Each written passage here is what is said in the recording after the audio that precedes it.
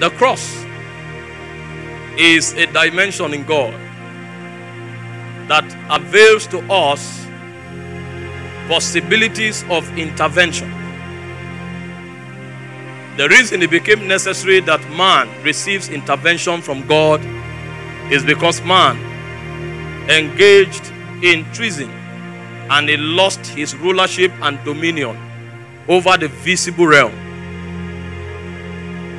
The systems of this world were under the government of God as stewarded by mortals, or the man that God put in the garden. But he did not understand the significance of the office he occupied as the administrator of the purposes of God. He assumed that his stay in the garden was a place of relaxation because there were fruits, and he lived a life of perpetual luxury. But what he did not understand was a heavier work and responsibility in the garden was the job of priesthood and rulership.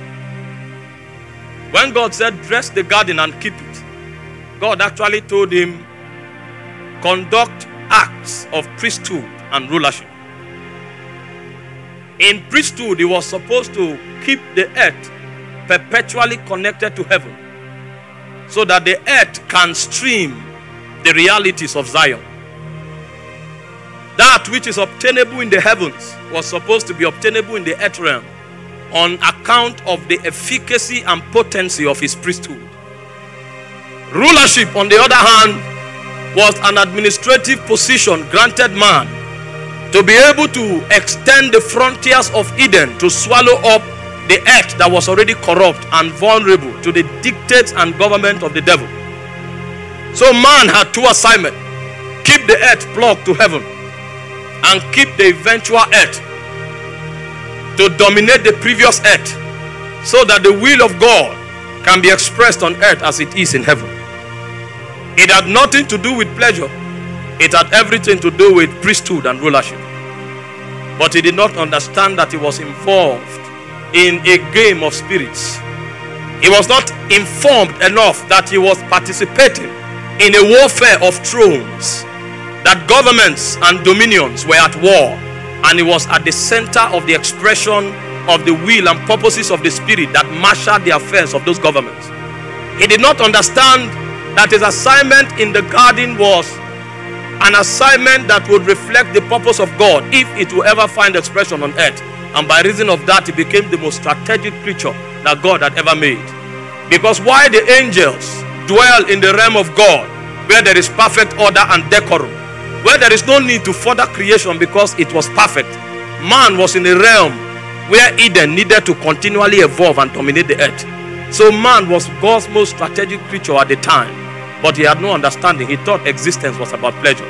And when the devil came to offer him something that looked more robust than what he had, the possibilities of pleasure were activated on his inside, and he thought he wanted to be wise, and he took the path of treason. And on account of that departure from the government of God, he lost rulership over the earth. And to make things worse, God showed up and said, the man have become like one of us, knowing good and evil. So he was separated from his vital connections to the regions of the Shamayim. He no longer had connection to the heavens. So priesthood and rulership was cut off, and the man became a slave of the devil. So God said, you are dust. And the problem with being a dust is that the serpent feeds on dust. So the man became the slave of the devil. The only way by which God could restore man back to that hallowed position of priesthood and rulership was for the fact that, the fall of man was not necessarily about the devil. It was about government. It was about constitutions. It was about legislation. It was about rulership. So when man fell, his greatest problem was not the devil. His greatest problem was actually God, because he could no longer fraternize with God. And the one that will ensure that the justice system of the universe is kept is not the devil. God is the one that watches over the justice system of the realm. So when he fell, it was not the devil that will carry out or to enact the laws that were required for restitution to be achieved. It was God himself. And that was why God was the one that drove him out of the garden, not the devil.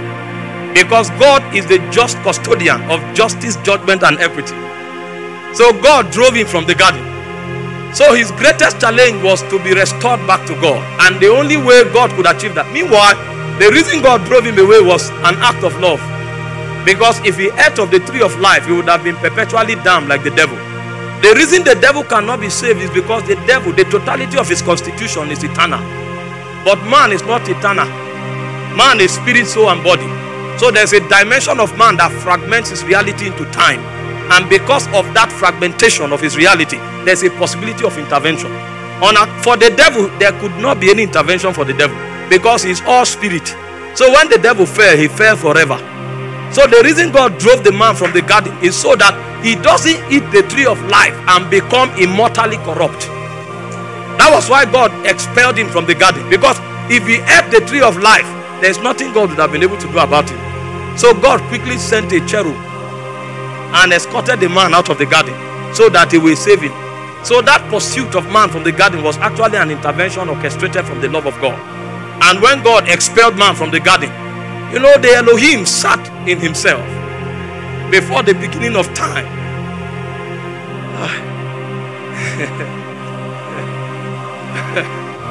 You know, sometimes when you want to build, you have to clear the grasses. I'm shifting the debris so we can.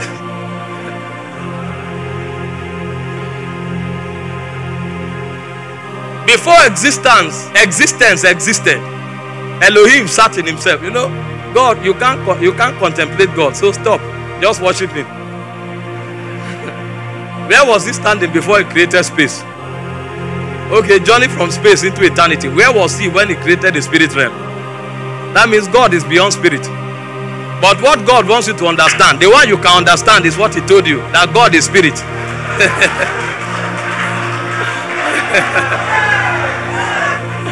You know, when you want to talk to a child, you will talk to the child at the level he understands. So when you read the Bible, don't be proud and say we know God, we know God. No, everything written in the Bible is what we can understand. There is much more that we can't understand. So there's no need to write it. Have you read the book of John chapter 21? He said these ones are written that you may believe. But many things did Christ that were not written. Because if they were to be written, you see all the volume of books in this world can't contain it. That was 3.5 years. What Jesus did in 3.5 years, all the books in the world can't contain it. So if you want to write about God that existed before time, where will you write it? So the one he wrote is the one you can understand. God is beyond spirit. But you can understand spirit, so he explained that one to you. But before God ever created the spirit realm, he sat in himself. How do you sit in yourself? There are many things that English language can't capture, but let's manage with body. Have you had an encounter before you woke up, you can't explain it? Your mind battles with it for a long time, then you relax. Whatever this encounter want to make me, let it make me. But it's not to be explained.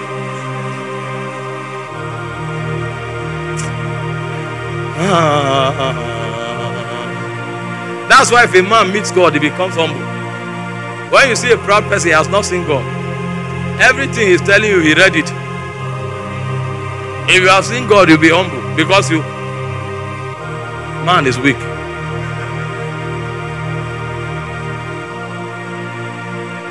Elohim sat in himself. And Abba communed with Ruach. And Ruach communed with the Logos.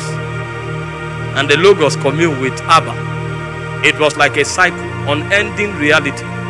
God was flowing from Father to Spirit. And Spirit was flowing to the Word. And the Word was flowing to the Father. It was like a conversation, but it was beyond conversation. It was the mystery of oneness. The technology of oneness was activated again.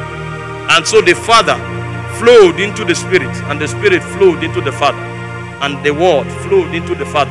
And the communion, you know, sometimes when you have an encounter and God wants to show you mysteries. Some people have traveled that far. You will appear in the Spirit, and then you will see people sitting in cycles. Spirit will sit in cycles, and then they will bring you into that cycle. You will enter that cycle in a second and step out. When you come out, What will be downloaded into you, you can't explain it in a lifetime. Because there's a realm where they don't talk. There's a realm where we flow. So realities flow like a river. It just keeps flowing. That's what happened between the Father, the Son, and the Spirit. And as it continued to flow, it flowed. That was how he created man. So when he said in Genesis 1:26, let us make man, it was not cognitive terms. They wanted to show Moses what happened. So they were trying to give Moses understanding. So when he said, let us make man, it was actually the Father, the Son, and the Spirit talking at the same time. So the communion hit a crescendo. So Father, Spirit, Son became one. So as the Father was saying, let us, the Son is saying, let us, the Spirit is saying, let us make man. So it was actually a birthing process. So God vomited man from his spirit. That was what happened. And that was how creation took place. And again, man had fallen. So God went back to that same place. That place where he stood before he decided to make man. He went back there. And then he wanted to restore man back to the original template that he designed. Because on account of the fall, man had lost the template. Man had entertained corruption into his boundaries. It became impossible for the man to become a reflection of God. So the only thing God could do, because there are many places in God. You can visit some places in God and all you will see is fire. So you will come back and say God is a consuming fire. You are correct. But that's not all God. You can visit another place in God and you will see light. And you will say God is light. You can visit another place in God, you will find love. So there are different places in God. There was a place where God stood before he created. He journeyed back there and communed again. And it was on the strength of that communion that God decided to birth the technology of salvation. And everything about salvation rested on something called the cross. So I said the cross is not a wood. The cross is a dimension in God that makes available salvation. The cross is a dimension in God where intervention and restoration is possible. And when God trafficked back into that place where salvation in him was possible, he decided to bring that technology into the world. And the first thing that technology achieved for us was relationship. That relationship that was separated in Eden was restored. So man came back into koinonia. Man became a participant and a participator in the realities of God. So John said, that which was from the beginning, which we have heard, which we have seen, and our hands have handled of the word of life. That's what we are inviting you to. And he said that thing is fellowship. And he said our fellowship is not with ourselves. Our fellowship actually is us and the Father. So man was restored back to communion on account of the cross, because God was in Christ, reconciling the world to himself, not imputing their trespasses against them, but he gave them the word of reconciliation. So he reconciled man back to himself. On the strength of that, man is in the spirit. So Romans chapter 8 verse 9 said, you are in the spirit, not in the flesh. I know you are still thinking evil, but you are in the spirit. Because it is from the spirit that evil can be purged out of you. You can't stand in the flesh and purge evil out of you. So God brought you into an economy of the spirit. So as you mingle with God, over time, evil will be purged out of you. So the first thing the cross achieved for us was to bring us into relationship. And I said that's the reason when you fall, you don't run to the devil. You run back to God. Because that's the fountain of salvation. But what made it possible for you to be able to run back to God, to receive capacity to live above evil, is because there was a cross standing between you and God. So when God relates with you, he relates with you on the strength of the testimony of the cross. Because on the cross, every anger that God had in his spirit for sin was already enacted on Jesus Christ. So when God checked, you lied and God wanted to judge you, because the wages of sin is death. So when you lied, God would have judged you. But when you showed up, God wanted to judge. But every judgment allocated for lie is already on Jesus. So you fornicated. You fornicated. And then you came back to God. And God would have killed you, because the wages of fornication is not forgiveness. Spirits don't know how to forgive. If you sin against a spirit, even if you beg him, he won't forgive you. Because forgiveness is not a component of spirits. Spirits are creatures of judgment. The way spirits are designed is to judge. So every time you offend the spirit, the only thing he has for you is to judge you. That's why even Jesus, who is part of the Trinity, Jesus, who is the Son of God, when sin came on Jesus, God the Father did not say, Kai, you were with me before the foundations of the world. You know, he said he was in the beginning with God. But when sin came on him, that relationship could not salvage the effect of judgment. Even though he was with the Father from the beginning, God still killed him. Because spirits can't forgive. Spirits only judge. So what the cross did for you and I is that when God wants to judge you, that judgment was already calculated and put on Jesus Christ. Because where he judged Jesus from was in the spirit, not in time. You are here now. As I'm preaching now, God knows if I will sin tomorrow. So it's not just yesterday God is dealing with. God is dealing with all my lifetime. Because when he judged Jesus, he judged Jesus from eternity past into eternity future. So the price of the cross covers the whole of eternity. The question now is, does this make you sin? No. Unless you are not aware. Because the moment you are aware, you become aware of the consciousness of God. That's why Paul said, the love of Christ constrains us. Because we just judge that if one died for us, then all that live should not live for themselves, but to live for him that died for us. So the moment you know this, you don't shout and say, now I can sin. The moment you know this, that love begins to constrain you. Because you will become reasonable. So what makes you reasonable is not the fear of hell. What makes you reasonable is the awareness of the fact that somebody took the judgment that you could do nothing about. And the moment you knew it, your life becomes a sacrifice. That was what Paul taught. Because you are with God. When you go to talk with your friends, you are now aware that you are with God. When you are taking your bath in the bathroom, you are aware that God is there. You no longer enter the spirit and come out. So he said you are not in the flesh, you are in the spirit. So that time you are talking to that lady, you are with God. That time you are in the bathroom, you are with God. That time you are in the market, you are with God. Because you have been perpetually sentenced into relationship. So what it does for you is that it quickens an awareness of the love of God, an awareness of the presence of God. Threatening people with hair don't make them stop sinning. In Romans chapter 1 verse 24 and verse 32, the Bible said something. It said, because they do not want to retain God in their knowledge, he gave them away to a reprobate mind where everything goes. And he listed everything about flesh.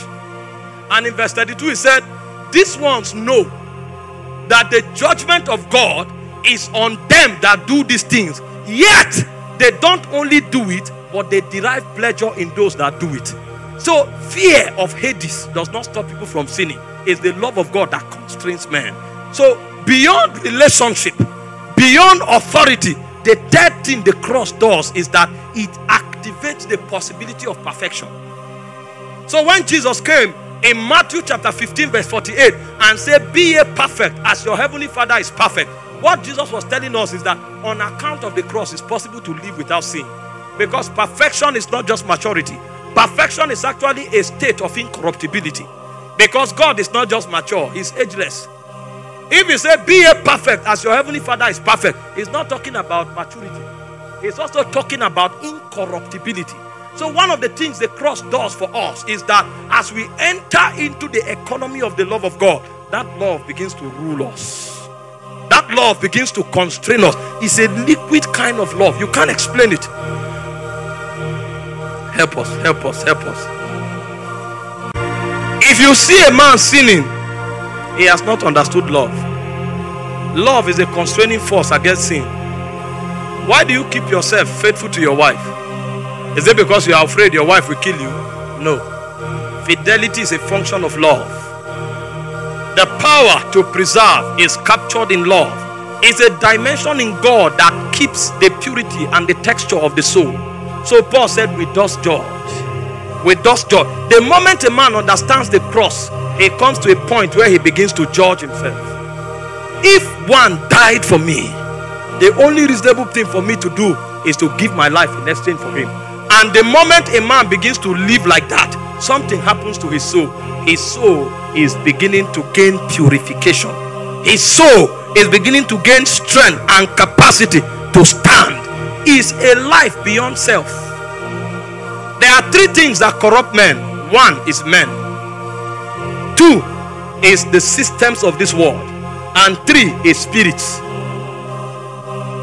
If you meet the wrong men, they will corrupt you. Because men have the capacity to corrupt. If you are in a system that is evil, it will corrupt you. And if you engage demonic spirits, they will corrupt you. These are the three major things that corrupt men. What love does is that love fights. It fights to preserve your soul. There are three things I will share tonight. Three things that makes for perfection, and all of them are standing on the cross. One is love, two is light, and three is life. They are the three triangles of perfection. Love, light, and life. Love. I'm trying to keep it calm. Love preserves you from the corruption that comes from men. Light preserves you from the corruption that comes from systems of this world. And life preserves you from the corruption that comes from spirits. It's possible for a man to be perfect if he understands the cross. There are men in this world who are perfect. And I mean perfect, not just mature, but they are incorruptible. The Bible said something. It said if it were possible, even the very elect would have been deceived. What it means is that it's not possible. There are certain men that have journeyed on certain corridor that it is impossible for them to be corrupt. It's a dimension that is captured in love. And what love does is that love makes you travel outside of self. Because what the cross reveals to you is that Jesus stepped out of self to die for you. So the only way you can be reasonable to repay and to replenish and to recount for that which is done is that you too must travel out of self. So it becomes a commandment of the Spirit. So in John 10, 17 and 18, it said, this commandment have I received of my Father. I have the power to lay down my life and to take it up again. It's a dimension that is captured in love. The moment the revelation of the cross downs on a man, the first thing that happens to the man is that he lays down self and he steps out of himself. There are many people here who have never done anything because of God or others. They are still captured within the crucible of self. And if a man is in self, he's a harbinger of sin. Because when self is awoken, the devil has a throne. The throne of demonic spirits in time and in space is on flesh. It's a self-centered reality. And the only thing that has the power to destroy it is the liquid love that flows from the understanding of the cross. This is why we teach the cross. It's not a historical reality. It's a dimension, a mystery in God that restores a man back to the original template that God designed. You come to a point where it becomes impossible for corruption to exist within your boundary. I didn't know this. God woke me up and began to teach me. Because the Christianity that was handed down to us is a Christianity that suggests that it was impossible to live above sin. So the reason we were slaves of sin is not because we were weak. It's because we were taught defeat before we began. So we had the consciousness that sin will always be a part of us. The Bible said, be ye renewed in the spirit of your mind. The spirit of your mind is different from your mind. Your mind is the part of the soulish organ that processes things, that retains things. But the spirit of your mind is a status quo that your mind attains. Is a state that your mind has entered, that is like the backdrop from whence you process. You know, there's no way you can see me outside of this backdrop. That's what the spirit of your mind is. So there are certain people that believe men are wicked. So even if you are good to them for 5 years, they will tell you men are wicked. It only takes time. So they can never see good in a man. That's the spirit of their mind. There are certain people that believe the Igbos are not trustworthy. That's the spirit of their mind. So even if you are with them for 30 years, so long as you are Igbo, they believe you are not trustworthy. But it's not a disposition of the spiritual man. Because there's a place in Christ that if a man enters, he can be washed, he can be transformed. There are certain people that believe the Muslim man is violent. There are certain people that believe if you are from the middle belt, you are lazy. It's a spirit of the man. That's the same tradition that was handed down to us, that it is impossible to be holy in this life.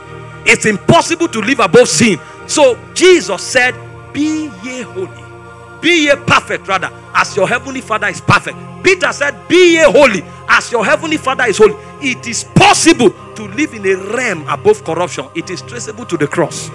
The moment the love of Christ begins to constrain a man, it does something to that man. He loses the ability to live for himself. And the moment a man loses the ability to live for himself, God takes over. He steps out of the boundary of self, and something about him that was in the original DNA that God sculpted begins to find expression. It is an operation that is captured in love. It's an operation captured in love.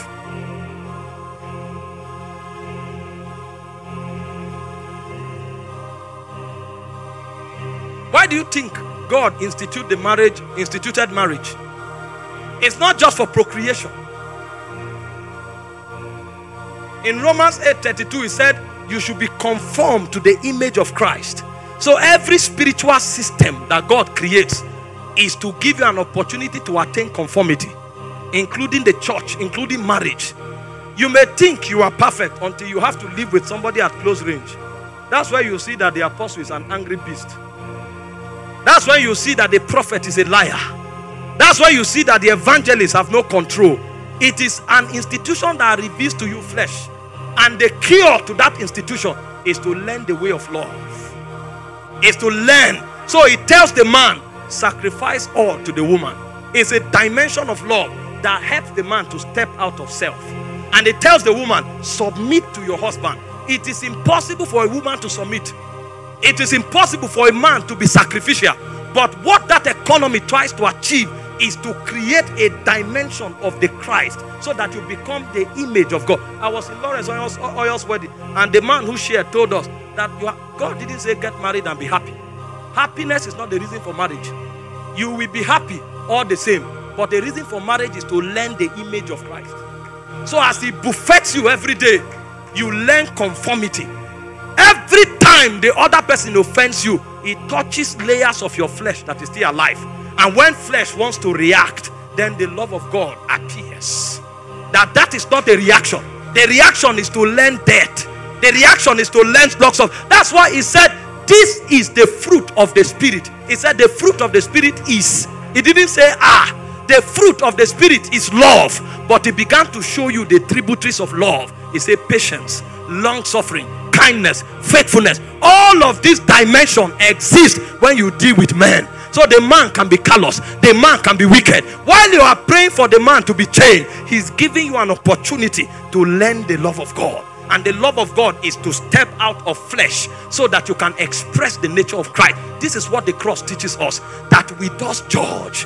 That if one died for us, then we that live no longer live for ourselves. Everything about our life becomes for God and for others. It's a way of the Spirit, and it's the journey into perfection. Many never get there. You can be a Christian for 50 years, but you will never know love. And if you don't know love, you can't be perfect. You can't be perfect. That's why even faith, Galatians 5:6, faith walketh by love. It's a nature that is in God, and it's only on the basis of the cross that can be taught, because the cross teaches you to become reasonable. And when you become reasonable, you know the way of the Spirit is the way of love. The mysteries of the cross is the mystery of perfection. And one of the first area of perfection is perfection with men. You have won the battle with men. They can't get you no matter what they do. Even when they tamed Jesus, while he was on the cross, breathing his last, he said, Father, forgive them. They know not what they do. You can't break him. He has become an embodiment of love, and you can't break love. It flows, it flows, it flows. So every man that understands the cross, the love of God constrains him. He is bent by the love. There are many things he can do, but that love becomes a law over his soul. There are times when the best thing to do is to slap the person, but it's in the flesh. There are times when the best thing to do is to deny the person certain access, but it's in the flesh. So when you shake, you have no choice. This commandment have I learned of my Father. I have the power to lay down my life. It's a power that is not available to natural men. is only available to men that live in the spirit. The ability to lay down your life. I know my rights. I can defend it. But love wouldn't let me. And so many times we cry. It's because we know what to do. He said, do you not know that I can ask my Father and he will send 12 legions of angels? Who are these? He said, whom seek ye? Jesus of Nazareth. I am he. They went back and fell. Whom seek ye? Jesus of Nazareth. I told you already, I am he. They went back and fell. But love came. Love came and he handed over himself. This is the way of victory. You can't attain perfection until you know the testimony of love. And that's one thing the cross comes to teach us. That's why he said there is no greater love than this, that the man give his life for his friend. Nothing works unless love takes over. Nothing prevails unless love takes over. And it is the cross that teaches us the love of God. How do you enter into the love of God? Because light has a way of entering. Love has a way of entering. And life has a way of entering. How do you enter into love? It's by communion. Because only the Holy Ghost has the capacity to shed this love abroad in your heart. In Romans 5:5, it said the love of God is shed. It's like a river. It's liquid. So as you stay with the Holy Ghost, what it does is that he opens chambers of your soul and it permeates your soul with that love. So the love travels until it becomes a river that swallows you up. It's a dimension of the spirit. Many don't commune enough. That's why they are callous. Many don't commune enough. That's why they know not love. And in 1 Corinthians 16:22, it says, if you love not the love of Christ, you are anathema maranatha. If you don't know love, you are already an accursed person waiting for the coming of the Lord. That's the meaning of anathema maranatha. So perfection is the way of love. And if you violate the way of love, you are already accursed.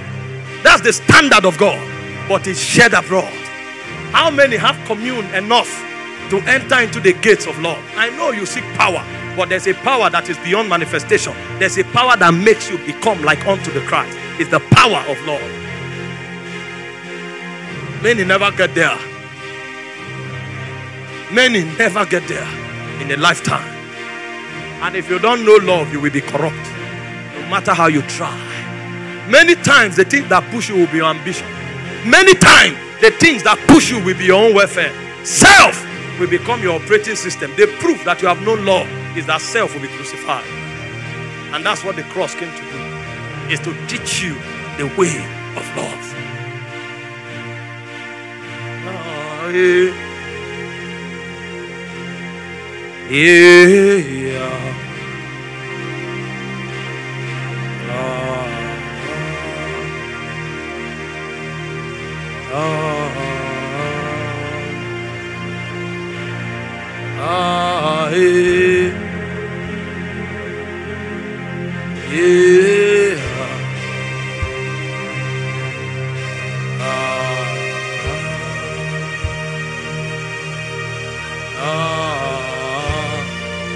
You want to know whether you are growing in God? Don't check the manifestation in your life. Check the texture of your love. And the way to check how much love is in your spirit is in your relationship with men. When a man truly loves, he wins the battle and the warfare of relationship. Many never get there. In 1 Corinthians 13, Paul began to speak from verse 1 to 13. It was a profiling of love. I can speak in the tongues of angels. It's possible to know all mysteries. And when the man speaks, you are like, wow, was he born in heaven? I can give my body to be burned. He said, but if I have not love, I am like a clanging cymbal. Every other thing is a waste except we enter into the economy of love. That's what defines the quality of our lives. A man without love is not alive. He's already there to pleasure. He is just not aware. Our obsession most times is about power. Our obsession most times is about mysteries. Our obsession most times is about manifestation. I told you the subject of the cross deals with the foundation of Christianity, the basics, and love is one of them. He said these three things abide: faith, hope, and love. And of them all, he said love is the greatest. Because love brings out the purity of the nature of God in your life. I know you say you are holy. You left the mountain after 40 days fast and you are walking like a spiritual man. We will check the impact of that fast when the first offense comes. They looked at Jesus and they were amazed. How come this man can never be offended? And Peter came to him and said, okay, how many times should my brother offend me in a day? And Jesus said 70 times 7 times. He said 7 times. He said 7 times. He said no, I actually meant 70 times 7 times. How many is that? 490 times. That's one brother. What if you have 10? Because the river of love is endless. When it begins to flow, it's no longer about the offense. It's about who you have become. Who you have become. It's like an antivirus. No matter the virus, it's not about how many viruses are there. It's an antivirus. Viruses don't stick there. That's what it's about. And when a man has known love, the man has come into perfection. He has come into perfection. Nothing can get him anymore. And the devil knows men that love.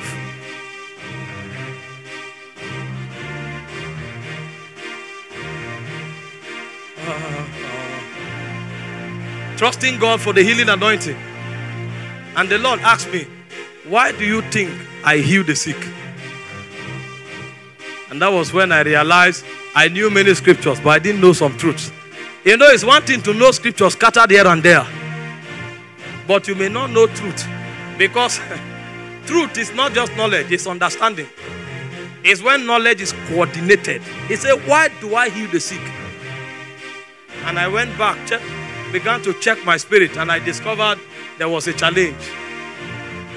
And the next question is, why do you want to heal the sick? That was when I knew that my prayer revealed the corruption in my soul. You know, when you come before a deity, don't talk plenty. You may talk and your talk will land you in trouble. If you can't, don't even think. Wait for him to give you the thought. You know, Ezekiel showed up. He said, mortal man, can these bones live? The man was wise. He said, thou knowest.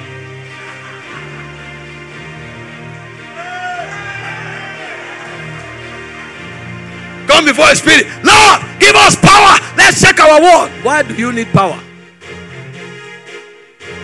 He asked me 2 questions. Why do I heal the sick? Why do you want to heal the sick? And then I realized I didn't know anything about the sick. I went back to scripture and I checked almost every time Jesus healed the sick. He said, and he was moved with compassion. He was moved. And the moment I discovered it, he said, do you have compassion for the people you are going to pray for? And the last time I checked, for me, it was a display of power. Compassion was not part of the equation. So I went back and my prayer stopped from give me power to heal the sick. My prayer became, Lord, help my heart.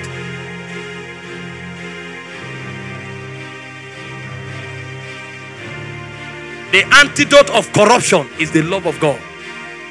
You can't win among men until you have known love. Else, the more influence you have, the more corrupt you'll become. There are many pastors that were good until they began to have influence. Many pastors were good until they began to have money. They thought what was stopping their ministry was lack of influence. So they gave money, did all the publicity. And the moment they started becoming popular, they became princes of darkness. Because they don't know the things that are spiritual checkers for accuracy in the spirit. If you come before a spirit, the things you look for are not the things you think. It's only among men that certain things count, not before spirits. If you meet a spirit, you'll be amazed. The things he will look for. That's why many came to him, they said, Lord, Lord, we did many mighty things in your name. He said, away from me, you workers of iniquity. They never realized that there was iniquity within their chambers. Ambition motivated them. Fame motivated them. Power motivated them, not love. The victory over the war among men is predicated upon the texture of the love of God in your heart. And the love of God is shared abroad in our hearts by the Spirit. Happy is the man that have known the way of love. You know, somebody should be repenting in his heart already. Because the last time you checked, it's difficult for you to tell whether you love. It has always been about self. Self-preservation, self-exaltation, self-glorification, self-aggrandizement. These are the 4 pillars of existence for the man of the flesh.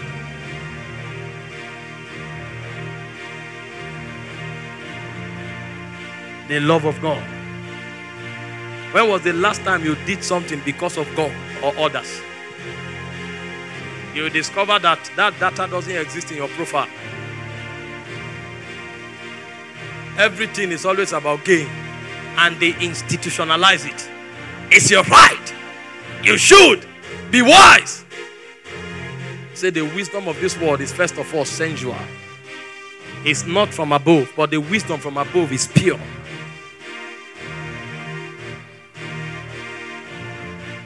There are many things I learned on the corridor of love. I learned it on the corridor of love. Because most of the things I asked God for, I asked amiss. Because I didn't know the way of love. And God will just ask me, why? And the moment the why question comes, He reveals my heart. And then I begin to repent again. So I stopped asking. Because it looks like everything I asked God was for the wrong reasons. I now knew I needed to go back to the school of love.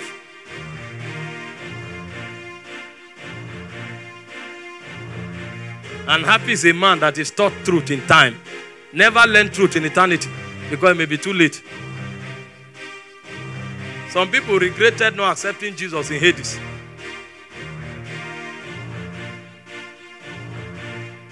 Second gate of perfection, which is predicated on the cross, is the gate of life.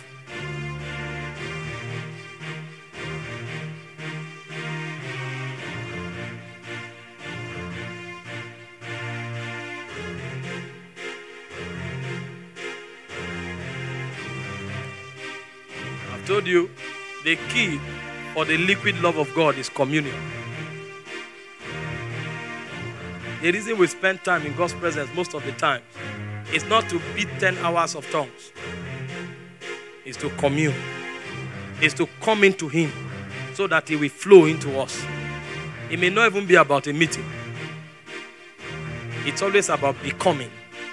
He said, as many as believe, to them He gave power, not for manifestation. First, to become the sons of God.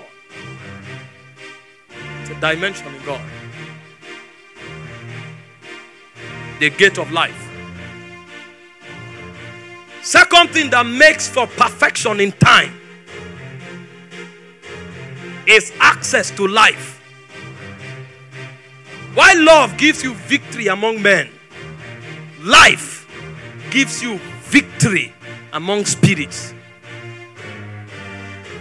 A man who does not know and maximize life will lose among spirits.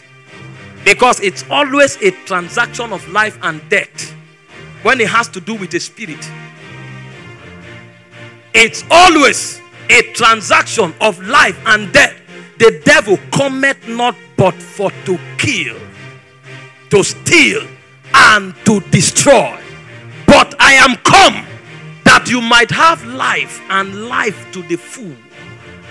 So what saves and keeps a man from the corruption that comes from spirit is life. If a man is saturated with life, if you like, plant death in him, death will be swallowed up in victory. If you put death in life, life will win. If you put life in death, life will still win. Because the economy is designed such that life is superior to death.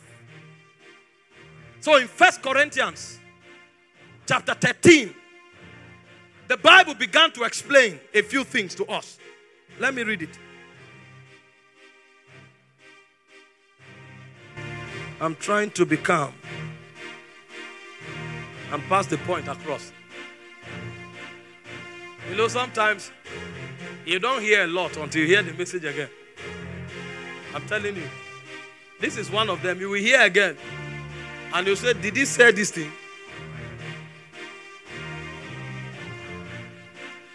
All right, 2 Corinthians 13 verse 4. It said, for though he was crucified through weakness, yet he liveth by the power of God. For we also are weak in him, but we shall live with him by the power of God. There is something the crucifixion does. It brings you into a place of vulnerability. So you submit to the will of God. But the moment crucifixion is attained, what erupts is life. That's why life proceeds from death. He is the first from the dead, the first begotten from the dead. There is a dimension of life that comes from death. What the crucifixion does is to bring you to your end, your wit's end. You come to that point where you surrender all things because you no longer believe or count in anything. Then God begins to show you his sufficiency. So in the crucifixion, God attempts to bring his life through a channel of death. That act alone reveals the victory of life over death, because the life waited for the substance to die so that life can proceed. That's why Jesus said, except a corn of wheat falls to the ground and dies. It's a mystery of the cross, that there is a life that can power you, but that life will never come until you are crucified. If you don't accept the verdict of that crucifixion, you will keep attempting in yourself. That's what God taught Abraham, the patriarch of faith. He said, get thee out of thy country. Get thee out of thy kindred. Get thee out of thy father's house. The guy was a prince. His father, Terah, was the son of Nahor. Nahor was one of the princes of Nimrod. And Nimrod is the pioneer of the Tower of Babel in the land of Shinar. The heritage the guy has is not what you will want to leave for anything. But when the verdict of the cross comes, it challenges what your confidence anchors on. And the moment you give it up, there is something about the elements of life that is provoked in your spirit. You can never have victory over death except you accept the verdict of the cross. If a man is taught what the cross is and he sees the example of Christ, remember, Jesus was limited to Nazareth. He was limited to the land of Judea. So Jesus trekked from one place to another. Jesus preached from morning till night until he was thirsty, until he was hungry, until he was weak and vulnerable. At some point he wept until he died. And when he rose, he entered the room, and him by himself, he said, all hail the king. He was not waiting for anybody to hail him. He said, all hail the king, because I have journeyed to death and back. And any man who comes back from death can't die anymore. That's what the cross teaches. As you accept this truth, something happens. You know, the devil knows that it's natural for man to die, but there is an economy in God. When you hide in the cross, something happens to you. So the same thing that swallows up your generation, it comes to you and it falls down. They said this thing eats people up. Well, you didn't know, you didn't do anything. Even you yourself know. You know you didn't do anything. Like our brother that they shot and the bullet didn't enter. He knows he didn't do anything. If he comes down and say, yes, when they wanted to shoot me, I entered the spirit realm, it's a lie. It didn't enter any spirit realm. You know, there are people that want to showcase flesh. The guy didn't do anything. They shot and God saved him. And he comes later, I said, you know, because of some of these things that I was doing, the Lord told me. The Lord told you nothing. But the thing is, you had entered into life. And life knows how to stir up itself when it sees death. That's the design. The moment death shows up, life begins to stir. Stir. It rises on your inside like a lion. If a man have tasted of life, he's joining the path of perfection. Because there is no way death can defeat life. And that life is availed to us only by the cross. Because before Jesus died, the Holy Ghost was in him. The power of God was in him. The life of God, everything was in him. There was no way you could have him. But while he was on the cross, he was punctured. And God diffused out of him. and that God that diffused out of him, anybody that accepts him enters into the same economy. So the life that was locked in Christ, the life began to flow into everybody. So the same life Jesus has is the same life that we have. So the same victory that Jesus enjoyed is the same victory that we enjoy. That's why he said, even if you drink any deadly thing, it's not saying use any rema. It's telling you, if this life is in you, you have the power to lay it down and to take it up. Even if you drink any deadly thing, it's not saying pray in tongues. You may not even know, but you know you have life. And if that life is tired, they can give you poison to drink. You will drink it and they will come and check, because you are supposed to die after 24 hours. And on the third day, you came out of your room and they are like, morning, sir, are you here? Yes, I'm here. I'm not going, I'm here. I'm here. They put something on your chair in the office. You just came. Thank you, Holy Spirit, because I am the victory that overcomes the world. And you sit down and they are watching. They are waiting for you to shout and die. There's life. There's life. Paul was traveling. He entered the city after the shipwreck. And they were packing firewood and he carried a snake. A snake hinged on his hand. And they say, oh, this is a wicked man. He escaped the wreck, but his fate has caught up with him. And Paul threw the snake into fire. And he was doing his thing. And the people were looking. It will soon for me too. It will soon die. Hey, what do we do? After some time, when he didn't die, they say, you are a God. You are a God. It's the technology of life. The guy didn't pray. The Bible didn't say Paul prayed. But Paul had life. He had life. Because life subdues death. So he said, even if you drink any deadly thing, he said nothing. He didn't say some. He said nothing shall by any means hurt you. Because anything that can hurt is in the boundary of death. And you are walking by superior technology. Nothing shall by any means hurt you. It doesn't matter where it was concocted for. They can bring it from your village.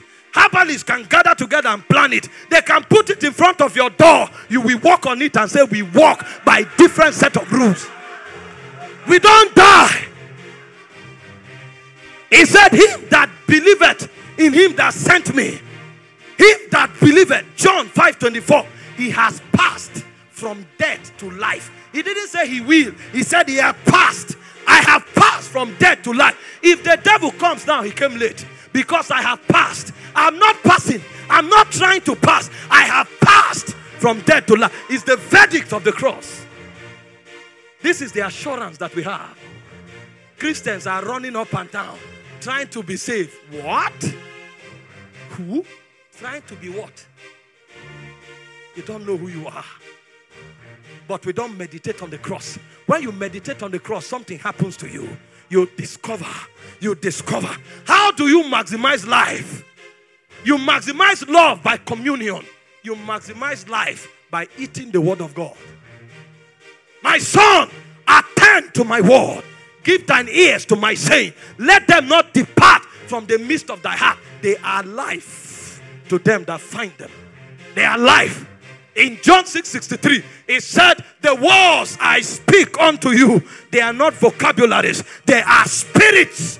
They are life. A man who eats the word, what he's doing is that he's bubbling. And a point comes where life overwhelms him. That's why he said, lay hands on the sick, they will recover. He didn't say pray for the sick, touch them. If you touch them, they recover. Because you flow. Life flows from you. So you are not receiving eternal life from heaven and giving people. You become a fountain of life. So when you do begin to talk to people, you are communicating life. That's why people hear you. And after a while, they are changed. They don't know why. Somebody was listening to me from Germany. Stage 3 cancer. Already they had predicted when he would die. But he heard. And after 2 weeks, he went back and they checked. There was no iota of cancer in his body. Because I'm not speaking English language. I am speaking spirit and life.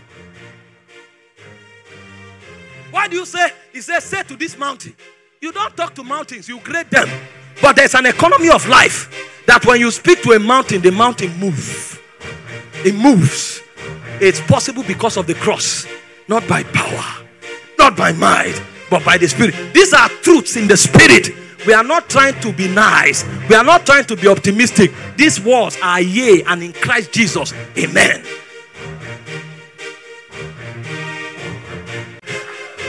man walked in this dimension until they tried to kill him. They couldn't. They said they put him in boiling oil. He couldn't die. He was not praying. They dragged him on the street. Not one of his body was injured. This is not story, it's reality. But how much do you engage the word? How much? If you engage the word enough, it begins to permeate your body. Because it's a truth, and truth is real both in the spirit and in the natural.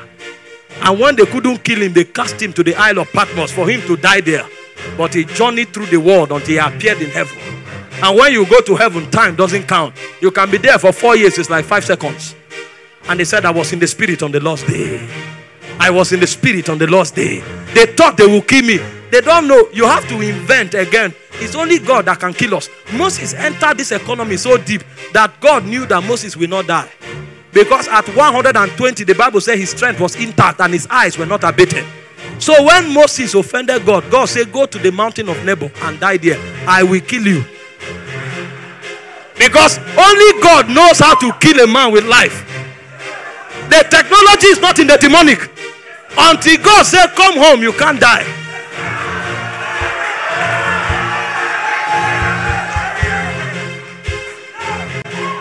And then you are there. They say, hey, pray. You have to give this offering for long life. You have to do this for long. Nonsense. Nonsense. If that's where your faith, I tell you something. See, truth is in levels. There are certain truths that are for babes, but them that are mature, they talk mysteries. So if you need to wash your feet to live for long, that's where what your faith will be released on. Do it. If you need to give a seed to live long, that's where your faith operates. But some of us, we know that by the exchange of the cross, we have come into life. And that life rules us. We don't die. Did you not read about the patriarchs? When they were come of age, he said they gathered their children, they blessed them, and they rested with their fathers. They don't die. When they are tired of earth, they say, come, gather around me, oh ye sons of Israel. I will tell you what will happen to you. I would have stayed with you, but I'm tired. So Reuben, so Judah, so Levi, he narrated their destinies. And when he finished, he told them to leave, and he laid on his bed and slept. You think when they say slept, they are joking. They are tired, they just checked out to the other side. That's Christianity. This is not a hype. This is truth. I told you yesterday that there's a generation coming that will not die. That's the generation of the rapture. They will eat the word of God so much. They will know the truth in the word of God until a point we come. That's what Paul said. He said we will be clothed with our heavenly tabernacle. When they want to leave, they are changed into another man. They wear their heavenly garment and they climb into heaven. Elijah said he was going to a point after Jordan. When he got there, he told Elisha, what do you want? I'm about to be carried. That's a man that walked this earth. I am about to be carried. And when Elisha said, I need a double portion, he said, what you ask is difficult. But if you see me as I'm taking, what are you saying? That man knows he can't die. If you see me as I'm taking, and he walked through 4 cities. He left Bethel. He went to Jericho. He left Jericho. He went to Ai. He left Ai. He crossed Jordan. And when he came, this is the hour. If you see me. And while he was yet talking, he said chariots of fire came from heaven, and he was escorted with a whirlwind. How do you kill such a man? That's what the cross did. He gave you a life that death cannot impregnate. He gave you a life that rules over death. This is what makes for perfection. So if that life is in you, anything they throw at you is a waste. It's not just about your physical body. Every manipulation of the devil, when it comes, the life will choke it. It will choke it. So you came online to preach, you saw a naked person, the life will choke it.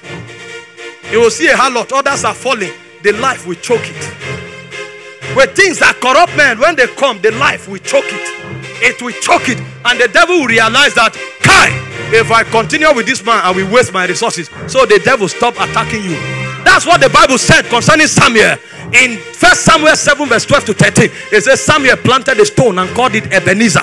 And he said, from that day, the Philistines withdrew and they never attacked Israel again. And the hand of God was perpetually against the Philistines. They withdrew, because when the devil tries and he fails many times, he will withdraw. He said the devil left him for a season because life is at work. And even when Jesus entered hell, entered Hades, that life brought him back. That's the transaction of the cross. That God brings you the resurrection life. Because if you don't go through the cross, you can't resurrect. We are resurrected beings. We are resurrected beings. That's who you are. We are resurrected beings. Because we don't live the life of the Jesus before the cross. It's the life of the Jesus after the cross that we live. We are resurrected beings. Resurrected men don't die. The truth of the gospel. Sit down.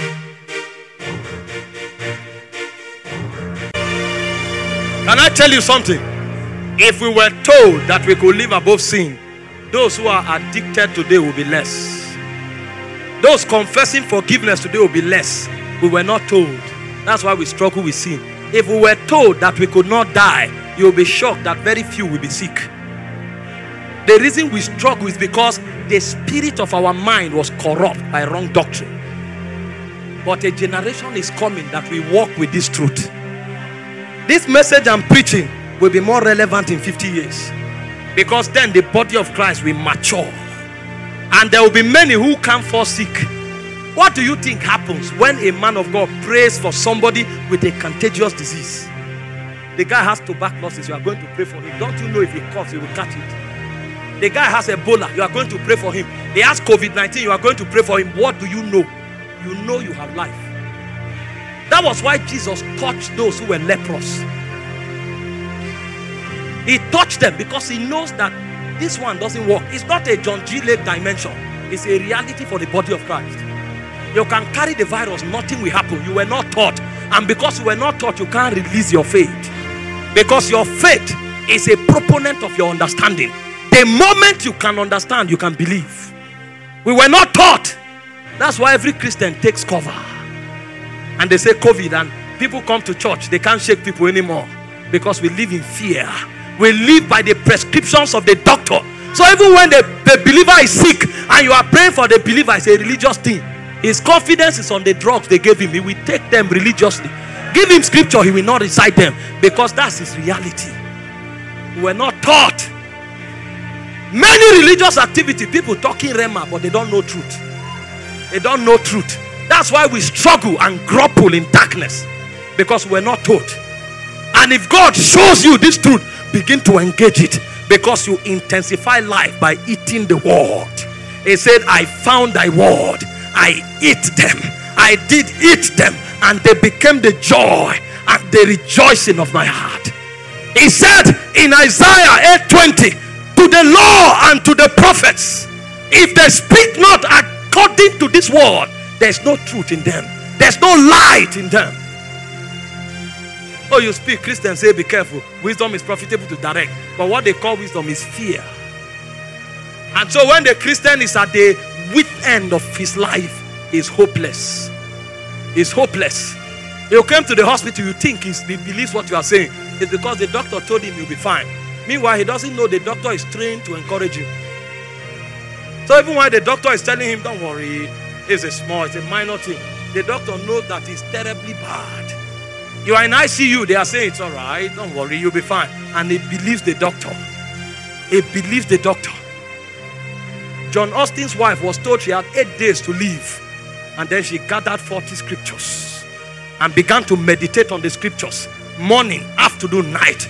Morning, afternoon, night. 8 days became 40 days. 40 days became 2 years. 2 years became 10 years.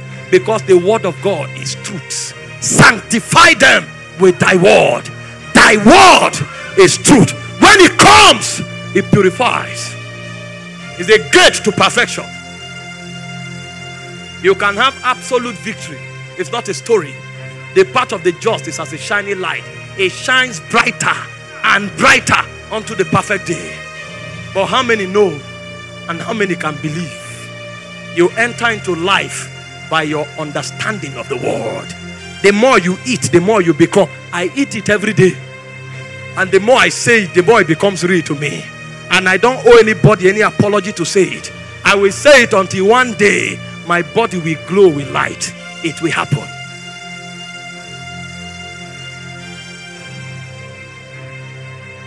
It's not a John G. Lake dimension. It's a reality in the cross. And everybody can walk it. I told you yesterday, if they said they shot somebody, you hear the story of Archbishop Benson Dahosa. Thank God for his life. He opened us to possibilities in Christ. But it's not his reality.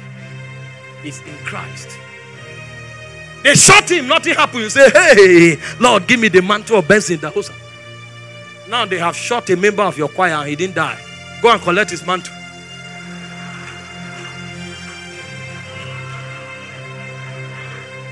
Religion. We can't teach men truth so they stand on it. So you bring story to stir people's emotion and they never become. What builds men is truth.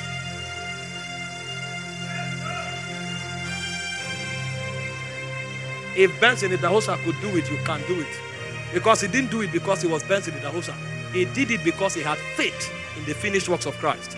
And if you have that faith, you have the same experience.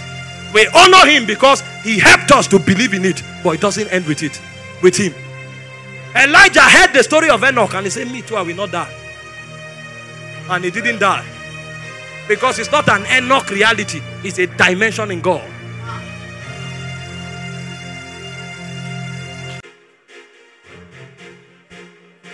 Love gives you victory among men. Life gives you victory among spirits. Then the third is light. Light gives you victory in the systems of this world. He said in John 1:5, the light shines in the darkness. The darkness comprehended it not. The systems can be there. The status quo can be there. But you can walk there and not be corrupt. That's why he said in John 9:5, so long as I am in the world, I am the light of the world. But he said, you are the light of the world. A city set upon a hill that cannot be hid is a dimension in Christ. The moment a man enters into light, something happens to him. He can no longer be corrupt. You can be in the police. They are taking bribe. You will not. Nothing happens to you. You have entered light. They may send you to a village to suffer. When you enter that village, you will activate development. Because you are not just an officer. You are an apostle to the police force. You can be in a business. They say, no, if you don't do it like this, it will not work. But you have light. You have light. So you can't be compromised. It's a dimension in Christ. How do you enter? It says if you walk in the light, as he is in the light, the blood of Jesus cleanses you from all sin. When a man begins to walk in light, he has entered into the gate of perfection. He has entered into perfection. How do you maximize light? It's by beholding. You maximize love. Listen. You maximize love by communing. You maximize life by eating the word. But you maximize light by beholding. For we all with unveiled faces, beholding as in a glass the image of the Lord, we are changed. So a man enters into conformity because light has come. Light takes him far above the systems of this world.